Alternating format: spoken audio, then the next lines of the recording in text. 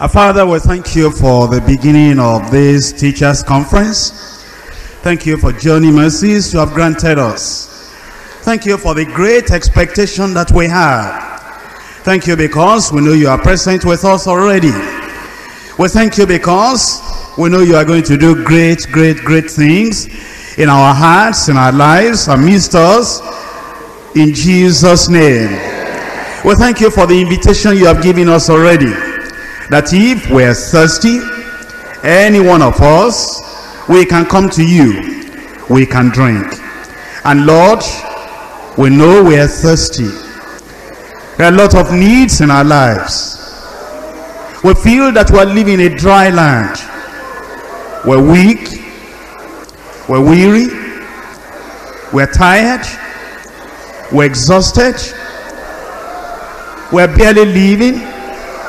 Without a refreshing from on high, what shall we do?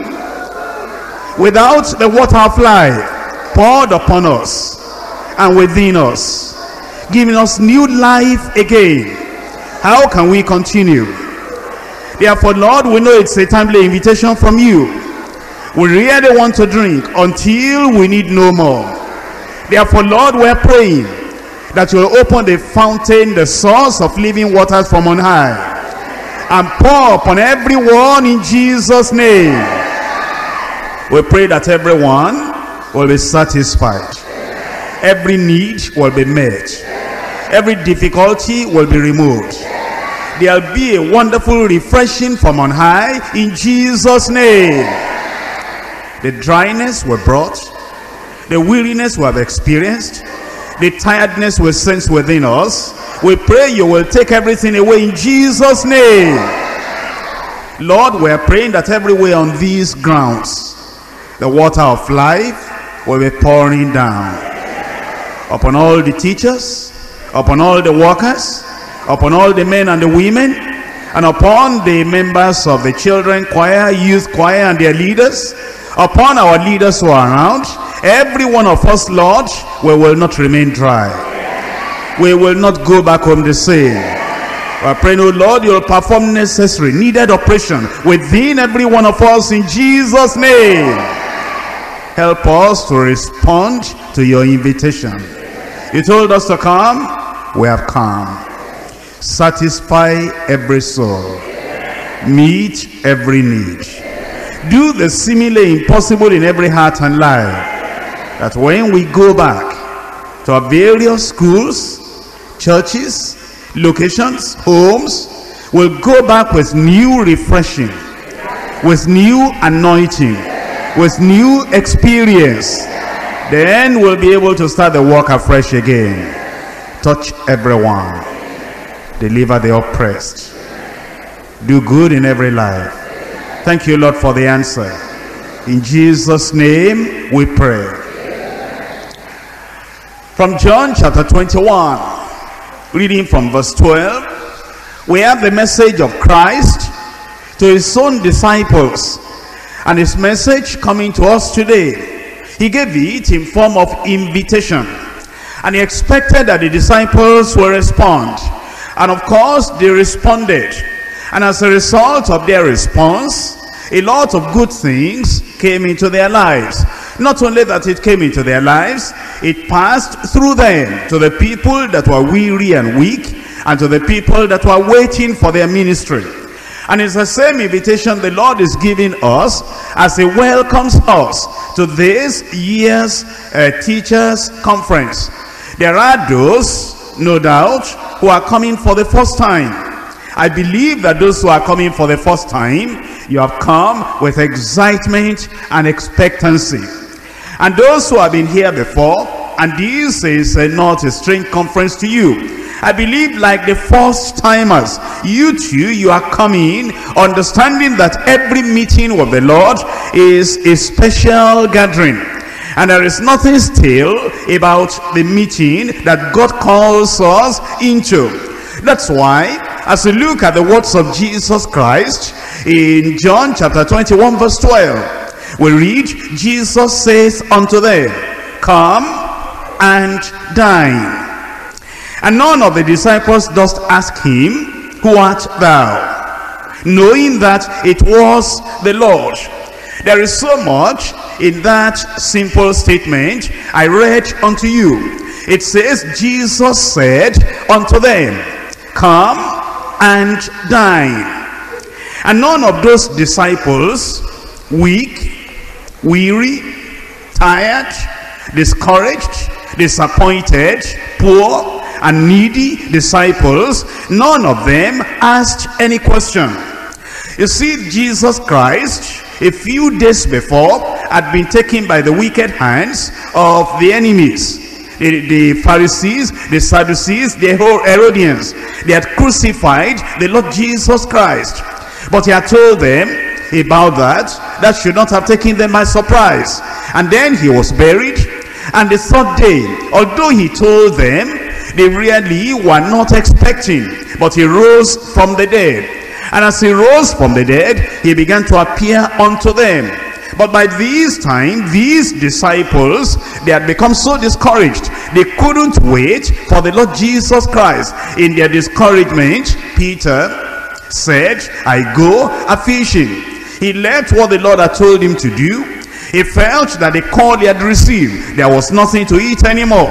Discouragement had set in. The discouragement came as a result of a number of things. Number one, the expectation of the disciples that Jesus Christ will immediately turn over the government of the unbelieving people, the Romans, and then reign as the King of Kings. That expectation had not been met.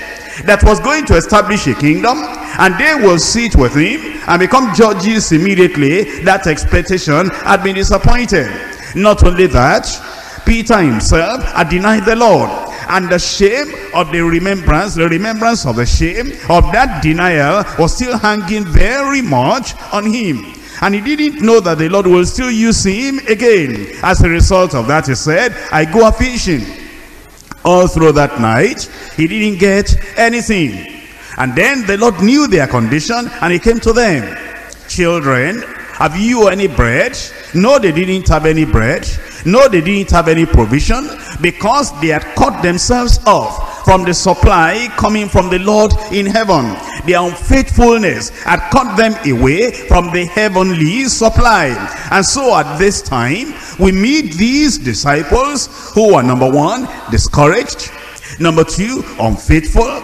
Number three, they were poor and unsuccessful. They had no meat, not for themselves, not for their families, not for the people, hungry people that were waiting for them. They were poor. They were unsuccessful. Unsuccessful in walking all through the night, all through the day. They caught nothing. Not only that, number four, they were hungry and they were in need. They had disregarded the instruction of the Lord.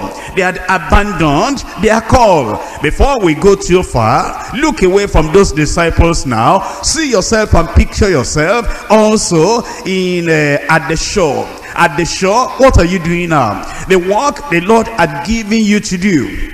Is there any time you have been discouraged because of what had happened? Either happened in your own life or happened with the Lord Jesus Christ, and your expectation, he will do this, he will do this, he will prove to the Romans that he's not an ordinary man, is the King of Kings and the Lord of Lords, is the incarnate God, the God that became flesh and dwelt among us. He will prove to them that I'm serving a living God. And the Lord did not do what you wanted him to do, the way you wanted him to do, at the time you wanted him to do it. Have you not been discouraged? Have you not been a little bit unfaithful?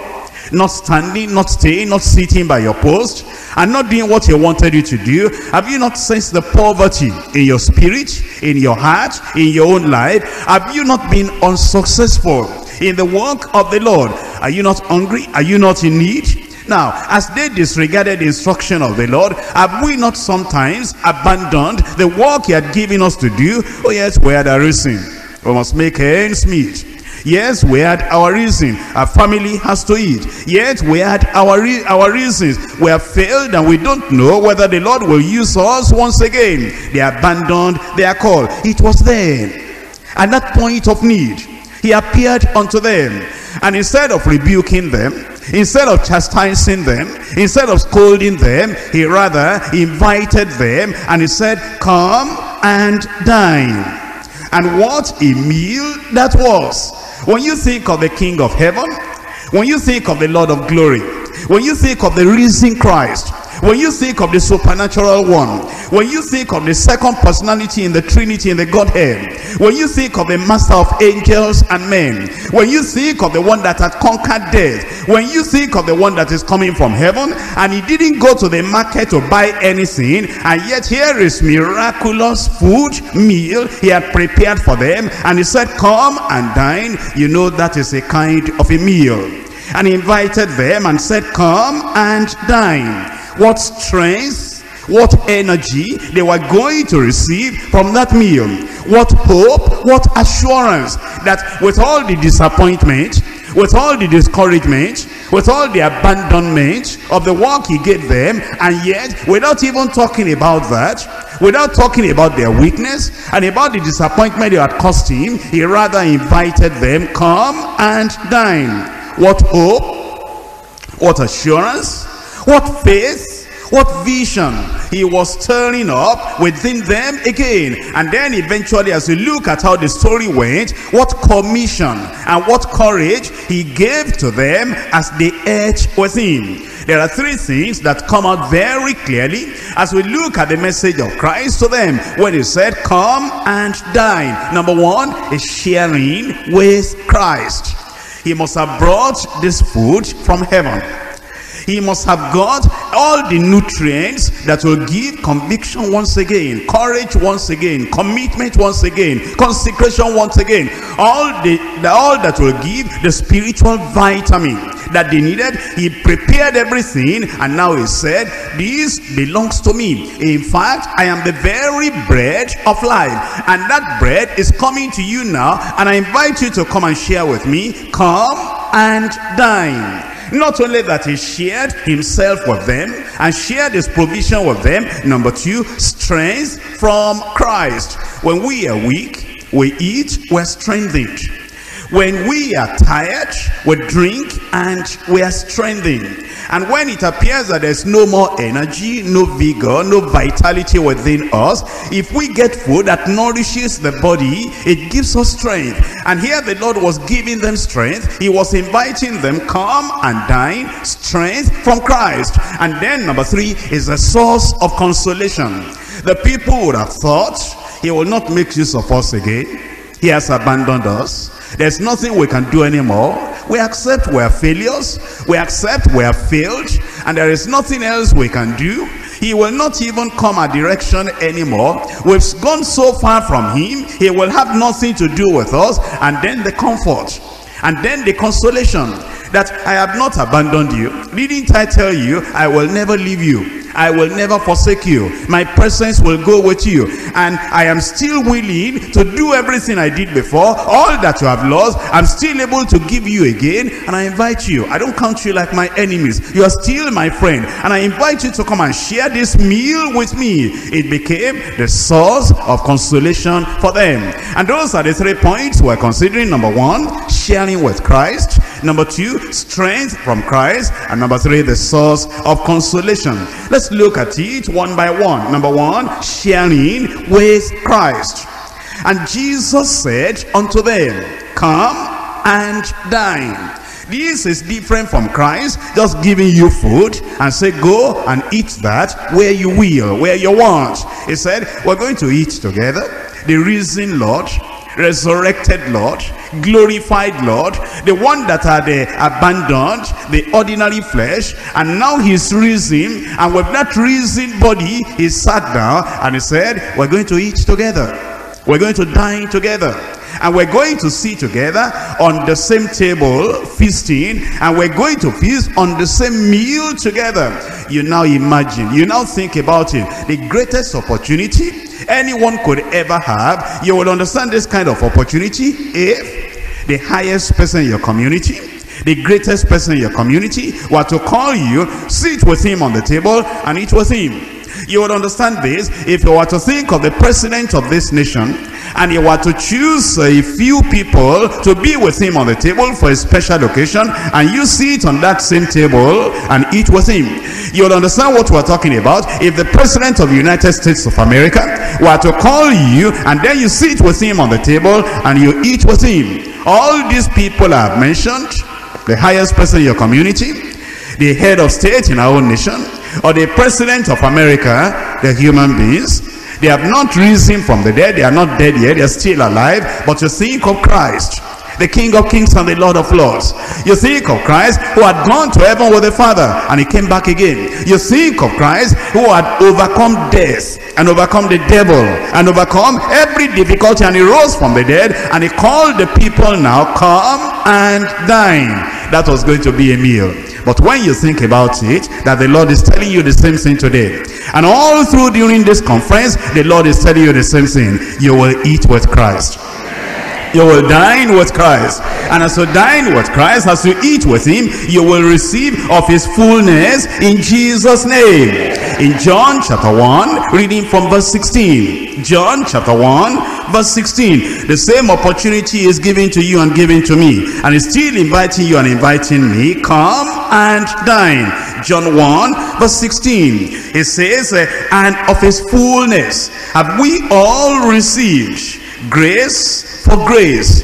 When as you come to this conference and you are listening to the invitation of the Lord that is telling you come and dine, is saying come and receive of his fullness, the fullness of his provision, the fullness of the bread of life. In fact, he wants to share himself with you, because at another time he told his own disciples that he himself was the very bread of life. In John chapter 6 and reading from verse 47. John 6, 47, 48. Verily, verily, I say unto you, he that believeth on me has everlasting life. I am that bread of life. He wants you to eat. He wants you to feast on him. He wants you to share his provision. He wants you to share all that he has. Salvation is present with him. Sanctification is present with him. The power of the Holy Ghost is present with him. Healing is present with him. Anointing and power present with him. Everything you'll ever need for soul, for spirit, and for body present with him. All your spiritual material needs, everything can be satisfied by him. And he says all you need to do is come and dine. Come and partake. Come and take it for yourself, because I am the bread of life. As he is the bread of life, he invites you. He wants you to come and share of the riches of Christ, the provision of Christ. This means you are seated with Christ. It's don't stay far away from Christ. He says, here am I. You're still a little bit far away. Come near.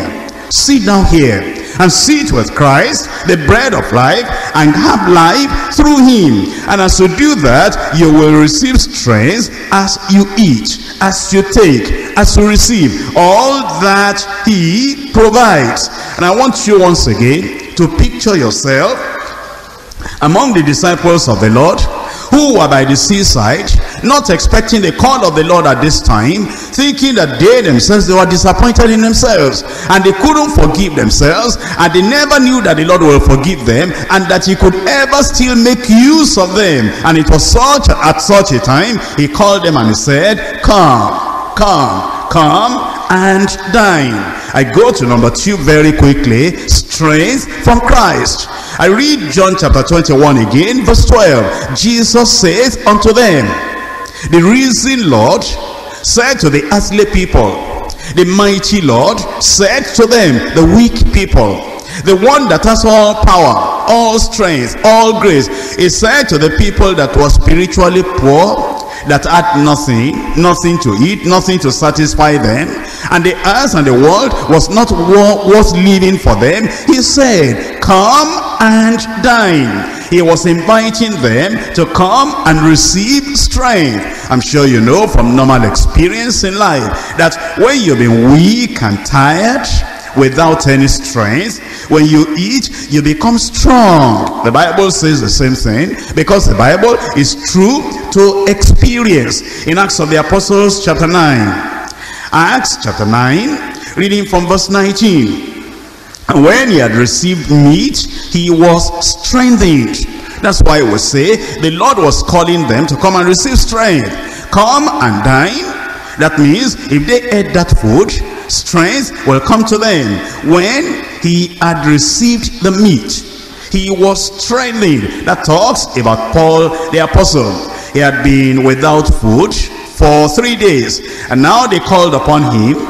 While they laid hands on him, Ananias in particular did that, he received the sight, and as he received the sight, he also received the Holy Ghost. Then he was told that he ought to eat, and he ate, and he was strengthened. In Acts chapter 27, verse 34, Acts 27, verse 34, wherefore I pray you to take some meat, for this is for your health. It is for your health, it is for your strength. These people that the Lord called, and he told them, come and drink. He was telling them, come and dine. He was telling them to come, to dine, to eat, so that strength will come into their lives. Whenever you come to a place like this, there must be a need in your life. The Lord must have a reason for bringing you here. You might not even know all the reasons why you are here, but one of the reasons will be that he knows your weakness. He knows your loss of strength. He knows that you need this strength, spiritual strength from him. He knows that if you do not come once in a while like this, and you just go on preaching, laboring, walking, running, jumping, you'll get tired, you'll get exhausted, and before you know what, you might be overcome by the problems that come upon you, because you are moving on and you are walking on without the needed strength. That's why he brings us together and he says, come and dine, come and receive strength. You need another lease of strength before you will move on in the journey of life. In Isaiah chapter 40, Isaiah chapter 40, reading from verse 31, but they that wait upon the Lord shall renew their strength. They shall mount up with wings as eagles. They shall run and not be weary.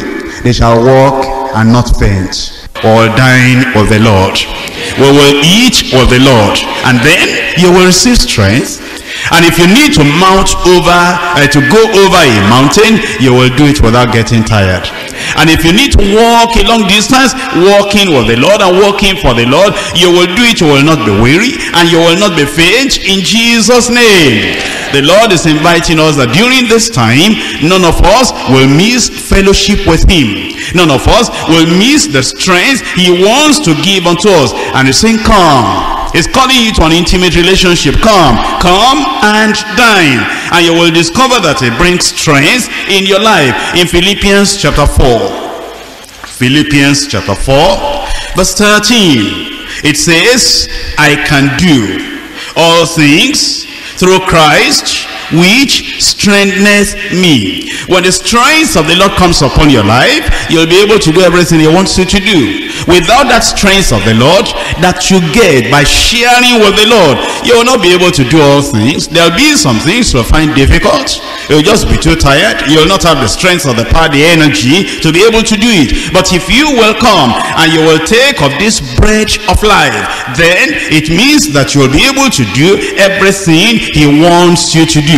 I told you, number one, sharing with Christ. Number two is the strength from Christ that we get as we come into fellowship with him, as we come into communion with him, as we come to dine, to eat, to feast at the same table with the Lord. But you see, if you're going to really eat with the Lord, there must be spiritual appetite. If you don't have spiritual appetite, although the provision of the food is there, although everything the Lord asks is there, you will not be able to take anything because there is no appetite. I pray the Lord will give you spiritual appetite. And I pray that the meal of the Lord, the provision of the Lord that he has prepared for every one of us, you will take everything he grants you opportunity to take in Jesus' name. This bread from heaven is available for every one of us, and he wants us to eat. He wants us to take everything he has provided, not leaving anything behind, not wasting anything. And I told you that number three, this is a source of consolation. Wouldn't you, as you imagine the condition of the disciples, wouldn't you think that they were so happy and they were looking at one another That's the Lord. We don't need to ask any question. Who is that is calling us? And none of them, of the disciples, does ask him, who art thou? Knowing that it was the Lord. They must have been surprised. Will he call us again? Shall we have fellowship with him again? Can you imagine our sitting with him again? He is so pure and so holy. Look at our failure. He is so mighty and powerful. He rose from the dead. Look at how weak we are. Are we qualified to sit with him on the same table? What kind of compassion is this? Calling us into communion with him. It was a source of consolation unto them, that after all, the Lord has not forsaken us and is calling us. The same thing is telling you today. He has not forsaken you. He knows all that you might have done. He knows everywhere you have gone. He knows everything you have said. He knows your weakness. He knows even your failure. He knows the disappointment you have caused to him. And he said, let's settle everything. This is a new day that is beginning in your life. I can do something new now. I can take that weakness away from your life. All the things that are bringing tears of regret and tears of sorrow and even shame in your life, I can remove everything only on one condition. Let's forget the past. Let's start a new journey. Come and dine.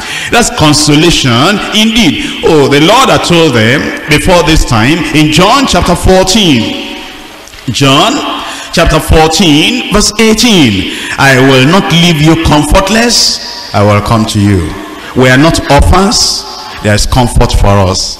There is consolation for us. He has compassion on his own creatures and on the redeemed of the Lord. He has promised us, I will not leave you comfortless. I will come unto you. Now he comes. And as he comes, he invites us and he says, come and dine. He tells us, still that same promise in Hebrews chapter 13. Hebrews chapter 13 from verse 5. Hebrews 13:5, let your conversation be without covetousness, and be content with such things as ye have, for he has said, I will never leave thee, nor forsake thee. He proved that. I will never leave you, and I will never forsake you. They went a-fishing, and they saw there is nothing to the call anymore. We're just going to do whatever we want to do. He will never call us again. We have disappointed him. He must have even been regretting he even called us in the first place. He must have got somebody to replace us, because he's a great God, and he knows how to be able to fashion out another instrument. After all, John the Baptist had said, if those Jewish Pharisees, if they rejected him, he was able to raise up children out of the stone. We must have disappointed him so much. He has raised up stones to replace us now. And to tell them that Jesus had not done that, he came to them, said, children, have you any meat? And they said, no, we don't have any. He said, throw your net over there. And they threw the net, and they caught a multitude of fishes. And now when they came to the shore, he said, don't argue among yourselves. Don't feel ashamed. Don't try to hide yourself. Don't run away. I've been waiting for you. I've been looking for you. I came from heaven. After I rose from the dead, I could have stayed in heaven because I'd done the work. I've redeemed the world. I paid the price. I've made the sacrifice. And I rose from the dead. I showed myself to you. And that could have been enough, because now you have the proof that I've risen from the dead. I could have gone to heaven, but I need you. I'm looking for you. And I know the shame you feel. I know the tiredness and the thing that is moving in your heart. And I want us to dine together, to eat together, to assure you, I have not forsaken you, and I will never forsake you. Therefore, come here, come and dine. The Lord is calling you. He says, come. Forget the past. And as you come to him, look at his face and say, Lord, you love me so much. You are inviting me. You brought me to this teachers conference. I just came. I didn't know that you still had something wonderful for me. And the Lord says, oh yes, I still have something for you. I want to share myself with you. I want to be the strength of your life. And I want to be the source of comfort and consolation in your life. Sit down here. Come and dine. Will you come? I said, will you come? Will you forget the past? all the shame of the past, and even confess to him and say, Lord, what an intimate relationship you are calling me to. I will never disappoint you again. I will never leave you again. As I eat this food during this conference, I will get strength, spiritual energy, and I will be a conqueror. Everything that I need in my soul, in my spirit, in my body, in my family, in the ministry you have granted me, as I eat the food you are going to give me during this conference, I will never be the same again. Brothers and sisters, I come here myself to eat. I come to share from the Lord. I know he has something to give me. I have not got everything yet. I want to get something from the Lord. How about you? Why don't you rise up and say, Lord, I want to eat. Lord, I want to eat. Lord, I want to eat. I am hungry. I am tired. I am weak. I am weary. I feel discouraged. I feel dry within me. Bread of life, feed me until I want no more. Satisfy me. Fill me up. Satisfy me. Help me, Lord. I know you love me. I know you will never forsake me. I know I've disappointed you. But you are not talking about the disappointment. You have invited me to come. Lord, I come. Lord, I come. Lord, I come. Lord, I come. He invites you to come, to feed on him, to drink from him. He will never leave you. He will never forsake you. He loves you. He wants to forget all that you have done in the past. He wants to forgive everything you've done in the past. He wants to give you more grace. He wants to share his goodness with you. He wants to give you the riches of his grace, the riches of heaven, and all the privileges that are tied, associated with the redemption. He wants to give unto you. Come and dine. Come with expectation. Come with faith. Come with assurance. Come wholeheartedly. Come without any reservation. Sit on the side of Christ. Visualize, imagine, see him. He's sitting down. See him smiling. See him welcoming you. See him accepting you. He says, sit down here by my side. Sit down by my side. I will give you strength. I will give you power. I will give you all the provision you need. I will meet all your needs. I will wipe your tears away. I will take your fears away. Sit down here by my side. Come and dine. Come and dine. Come and dine. Come and dine. Don't stay far away. You're tired? Still come. You're weak? Still come. You have disappointed the Lord? Still come. You are disappointment to yourself? Still come. You have prayed before and there was no answer? Still come. You have no money? Still come. You have nothing? You have no food? Still come. Other people think you cannot work for God again? Still come. You have done something shameful? Still come. You denied the Lord before? Still come. Come and dine. Come and dine. The Lord is waiting for you. He waits for you. Come and share with Christ. Come and receive strength from the Lord. Come.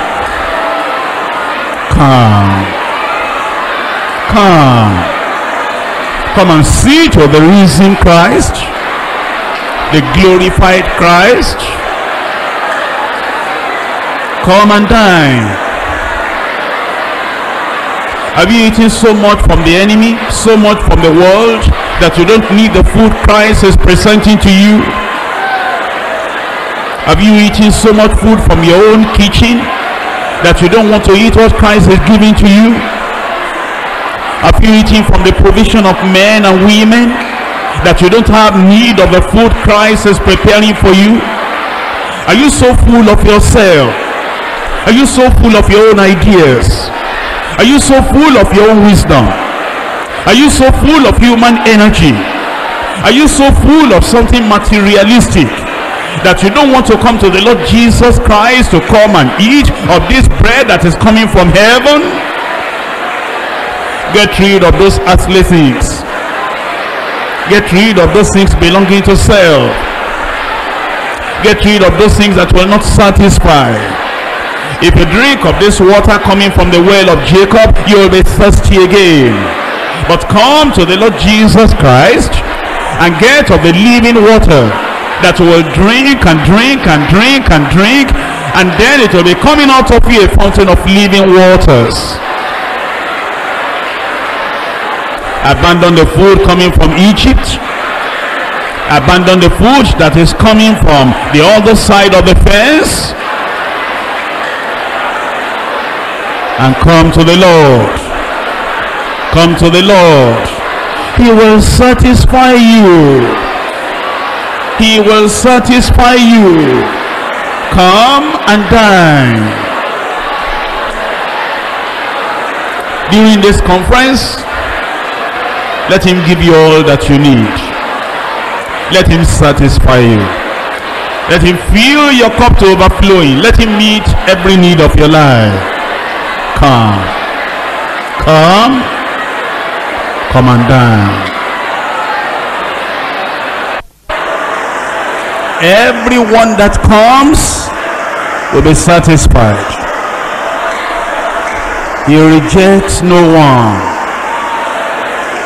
He rejects no one. Everyone that comes will be satisfied. Come and dine.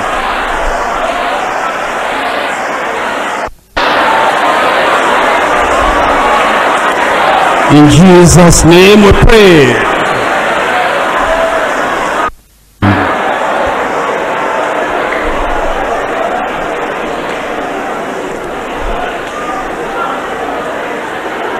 Amen.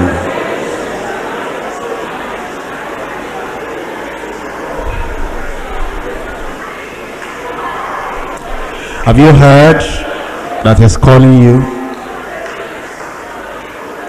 I said, have you heard that he's calling you?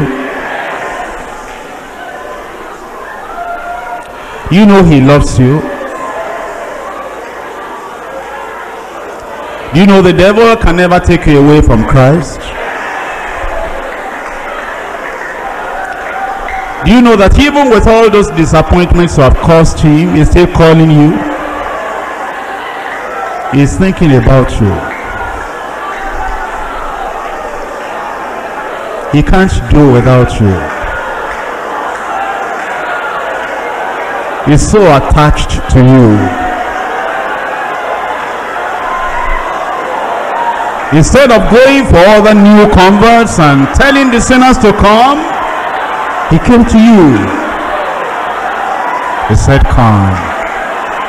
Come and dine. Will you come?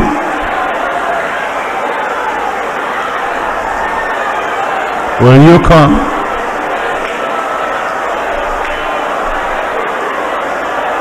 Will you sit with Christ?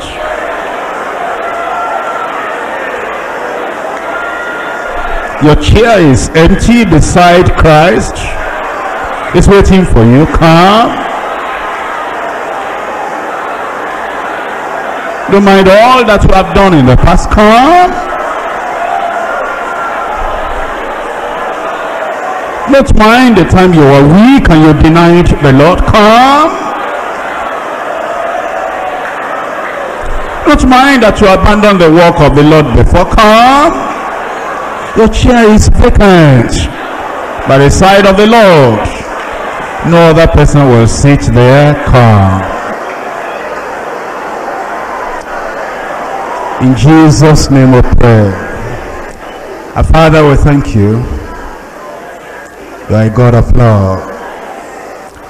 Lord Jesus, our Savior, we bless your name. Your heart is full of love. That you invite people like us, and you are waiting for us, and you tell us to come and dine, and you come with the riches of heaven, privilege of redemption, the provision coming through your sacrifice, and you bring all the riches of glory, and you bring everything to us, and you invite us and you tell us to come and dine. What a great love. We've never heard of, we've never seen any love like this before. Makes our heart to rejoice that you can reserve a place for us and not replace us with any other person, with any other thing, and that you're still waiting for us, inviting us to come and dine. Lord, we are grateful. Accept our praises in Jesus' name. Lord, we come. There is no doubt in our hearts. All we need for spirit, for soul, and for body, for spiritual life, for natural life, for physical life, everything we need, answers to prayer, miracle, signs, wonders, holiness, healing, deliverance, provision, job, education, promotion, anything, everything. We know that you have prepared everything for us, and you have invited us to come and dine. Lord, we come. Fill us to overflowing in Jesus' name. We come to this teachers' conference with our cups lifted up, with our hearts expecting, believing that we're going to receive abundance from you. Lord, fill us, satisfy us, pour your spirit upon us, grant us everything we need for spirit, soul, and body, and satisfy everyone till we want no more in Jesus' name.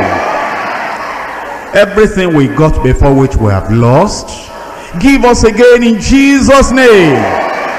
Everything we have been desiring and praying for and desiring to have, we have not got, give us in Jesus' name. Take the tiredness away. Take the weakness away. Take the shame away. Take the disappointment away. Take the remembrance of failure away. Take the sickness away. Take the affliction away.